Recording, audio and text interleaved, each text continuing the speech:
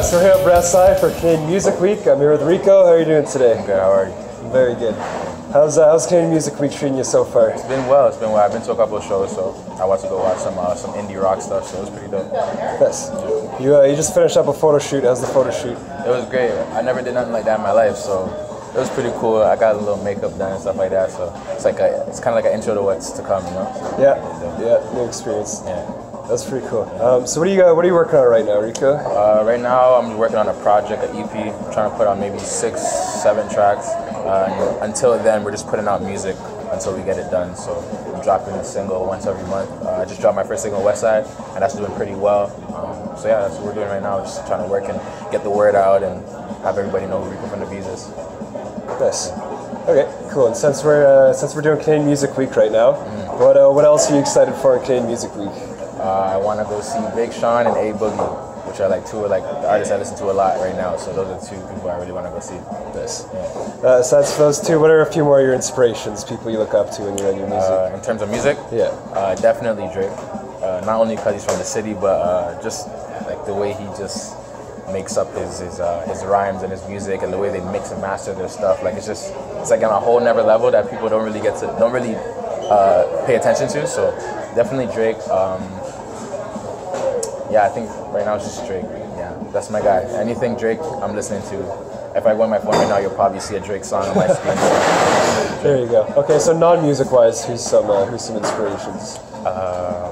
LeBron James. That's like my favorite ball player. I used to hoop a lot, but his work ethic is crazy. So kind of just when I see stuff like that, it's like I could do that, just apply it to music, you know. Okay. Yeah. People are looking for you online to find this new stuff that comes out once a month. Where's the best place for them to go? They can go to my Instagram, which is Reeko From The B'z, so Reeko From The B'z, and it's the same for my SoundCloud, my Twitter. Everything is Reeko From The B'z, so Reeko From The B'z. Okay, awesome. Can you tell me a songwriting story? Like a funny one?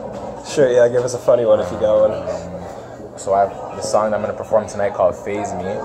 I wrote it to like a completely different beat, and I went into the studio with my producer, and we came up with some hot stuff, and we just did everything that whole night.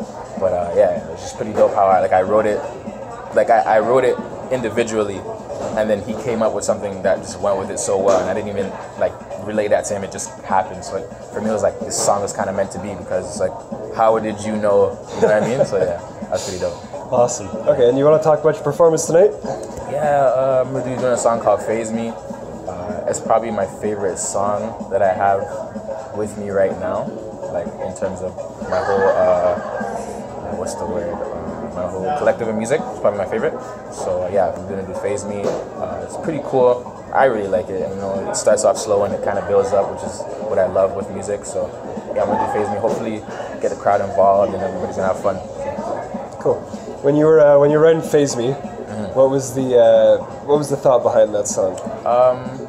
It's a lot of things in life people always told me I couldn't do.